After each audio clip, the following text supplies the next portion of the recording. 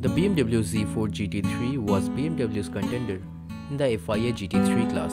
Based on the E89 series Z4, this debuted in 2010 and was made available to independent teams as well. This raced against other contenders from the likes of Porsche, Mercedes-Benz, Lamborghini and Ferrari, and it held its own up until its last season in 2015. It doesn't race around anymore, but it was fun while it lasted. Let's try and capture some of that magic today here at the Silverstone National Circuit. Hi there, my name is Neil and welcome to my channel.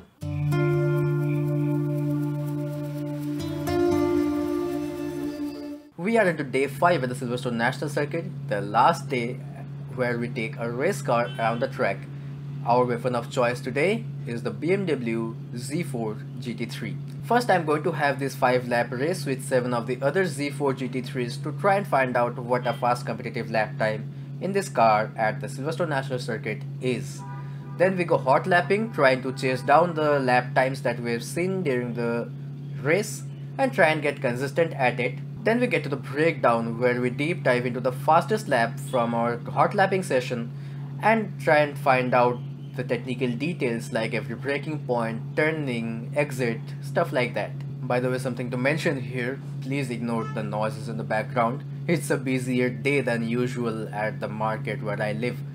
Also, I'm recording this a bit earlier than I usually do, so just bear with that, alright?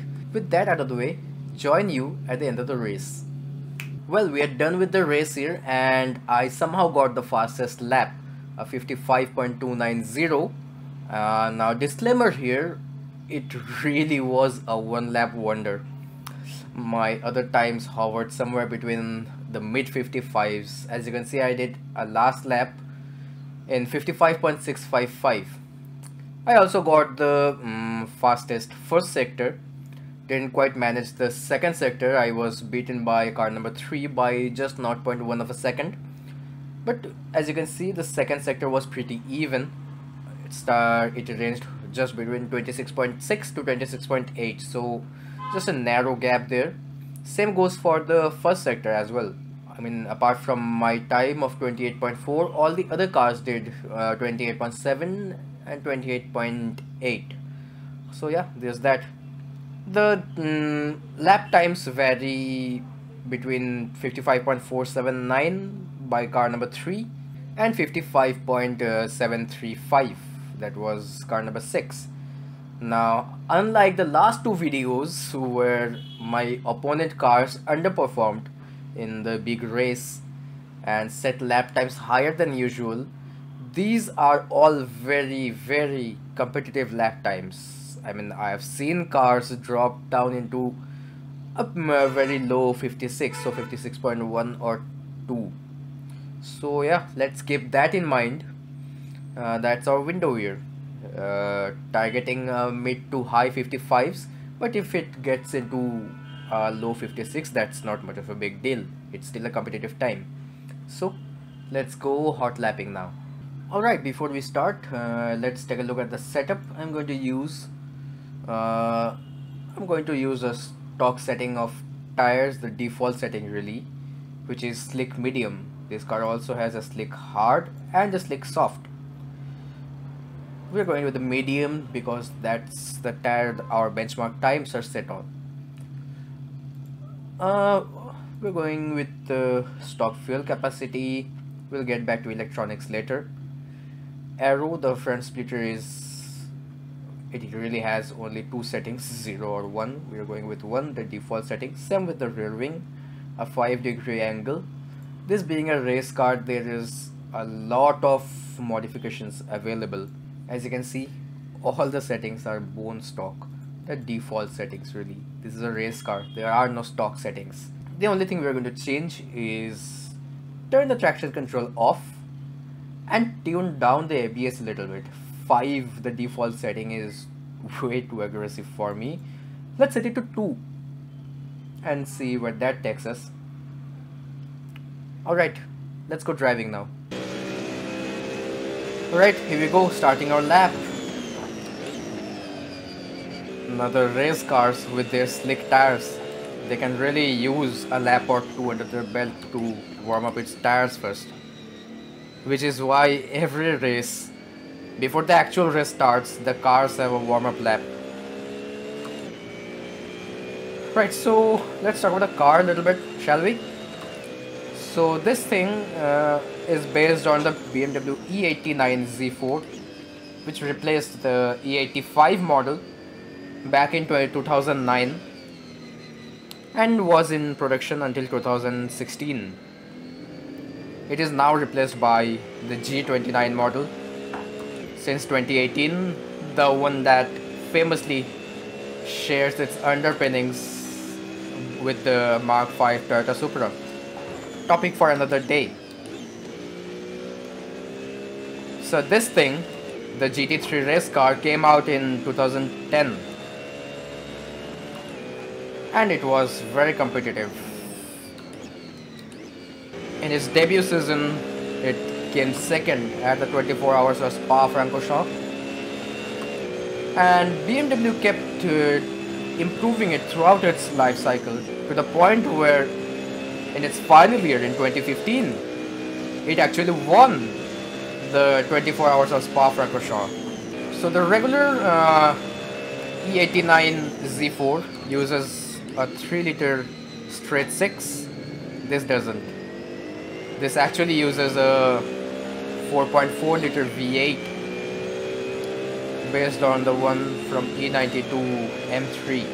This thing produces roughly somewhere around 500 horsepower, but this is light. It weighs less than 1.2 tons, and with that giant rear wing on the back, this thing is all about downforce, which is to say just like any other race car in the world really. Okay, we're already into the 56s, so the tires are warming up nicely here. Now I must say the lap time of 55.290, the one that we managed during the race, I mean, it is doable. Obviously I did it, but I'm not sure I can replicate that in our hot laps. But we can surely get close. We can try.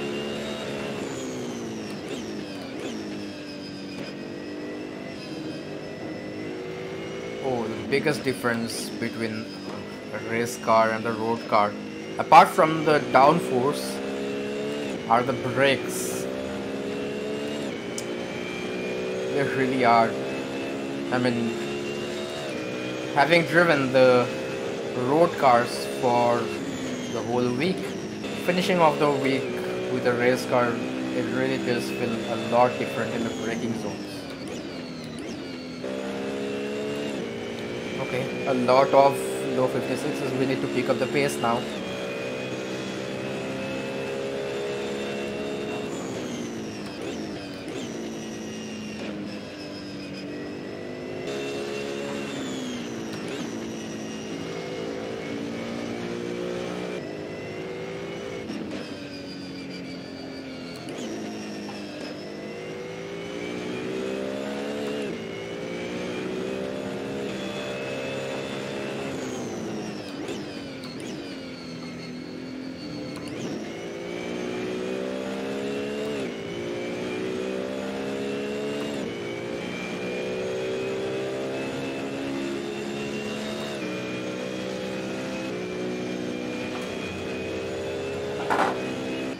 Okay, I say that's enough.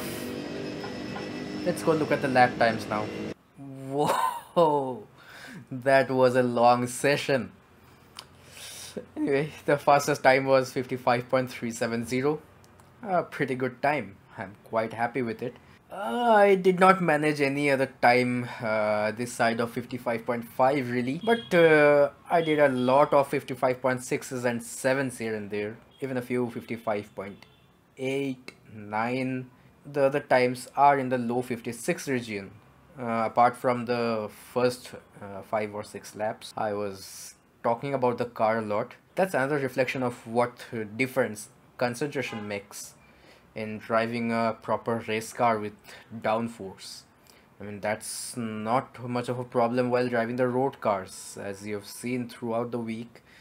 The initial laps, after the first lap, all the times right from the second lap become pretty much consistent. Here though, in the first two laps, okay, granted, the tires were not that warm.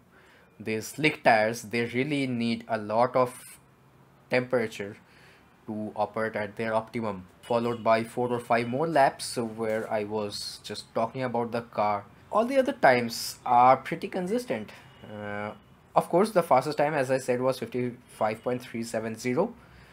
But if you look at the others, all the times range from a 55.6 up to a low 55, 56.2. Even looking at the sector times are 28.564 and 26.806 in the fastest lap. They are pretty much near the top. Although worth pointing out here, in sector 2, apart from that one in lap 28 and 3 or 4 other here and there, all the times were above 27. So fair to say sector 2 was my weak link. Anyway, a pretty fast time right around the top in sector 1.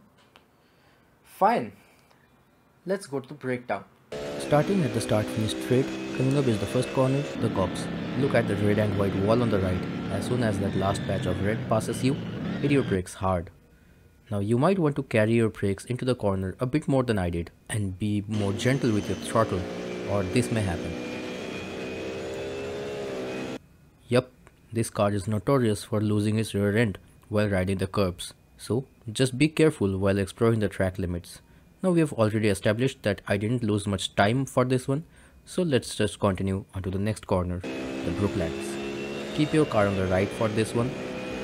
As you turn in, half past the curves on the left, hit your brakes hard. Carry your brakes into the field as you gently let go, looking for a late apex, and gently floor your throttle on the exit. Now I did take this corner in third, but you can also take it in second. It doesn't make much of a difference. Onto the club straight now, coming up is Brooklands. Keep your car on the right. Use the building on the right for this one. As soon as it goes past your field of vision, hit your brakes hard. Gently let go as you turn into Brooklands. As you go past the apex, give it a short burst of acceleration towards the field. Give it a short dab at the entry, modulate your throttle around the corner, looking for a late apex once again, and floor your throttle on the exit. Flat out through the final corner, the wood coat, as this 4.4 liter German V8 screams past the start finish line in 55.370. So that's it for today. Let me know your thoughts about this video down in the comment box below. Also, if you have any preference of cars or tracks that you want to be featured in a future episode in this channel, comment them down and I shall try to do that. While you're down there, hit your favorite buttons, the like, share, subscribe and the bell notification icon, and I'll see you in my next video. Once again, apologize for all those engine sounds and honking in the background. Let's hope that the next time you see me, you don't have to deal with all that. Until then, drive hard, drive safe. Take care.